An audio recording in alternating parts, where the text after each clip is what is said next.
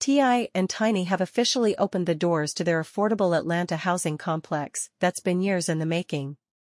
On Tuesday, November 14th, the pair hosted a ribbon-cutting ceremony for the Entrada West Side, which includes 143 apartments and 25 special units for homeless youth.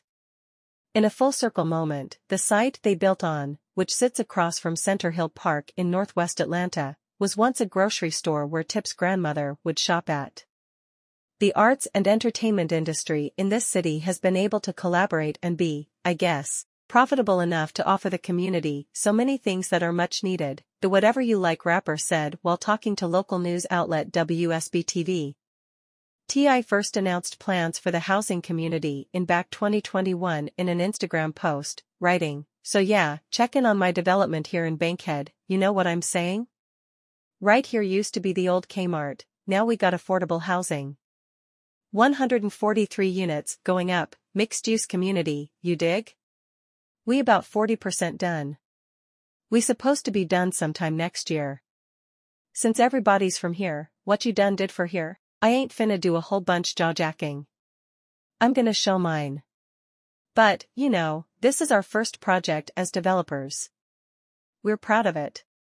He added towards the end of his post, "Don't look at me. Look at my work. Look at my moves. Shit, we can kill all the cap."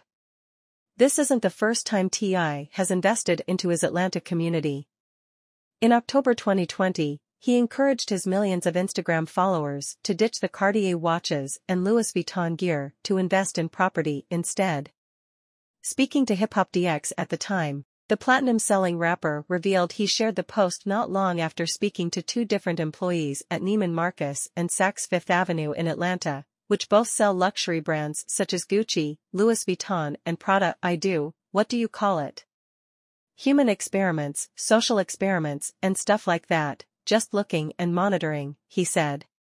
"Do you ever people watch?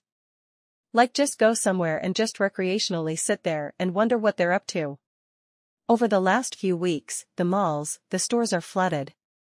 The person that I work with at Neiman Marcus, and the people that I know at Saks, the Neiman Marcus is at a huge mall, called Lenox, and Saks is at a smaller boutique, but more expensive mall, called Phipps Plaza.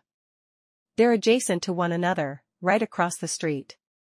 He continued, "So my Saks person told me we can't keep nothing in here. We've been doing over $100,000 a day since those unemployment checks and all this, the stimulus stuff and that. And we can't keep nothing in stock."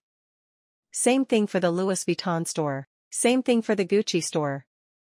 "I seen when Boozy caught people lined up all the way around the corner in the mall, just to spend money that was given for a purpose that could have been used for so many different things." Tip has spent over $2.7 million since 2017 to buy 6 properties and plots of land in his old Center Hill neighborhood as part of his Buy Back the Block initiative. "You can do well and do good at the same time," he added. "You don't have to be a slumlord in order to make money. You don't have to be a poor person in order to give back. I believe that the best way to help people in need in the community is to not become one. I am in the for-profit business.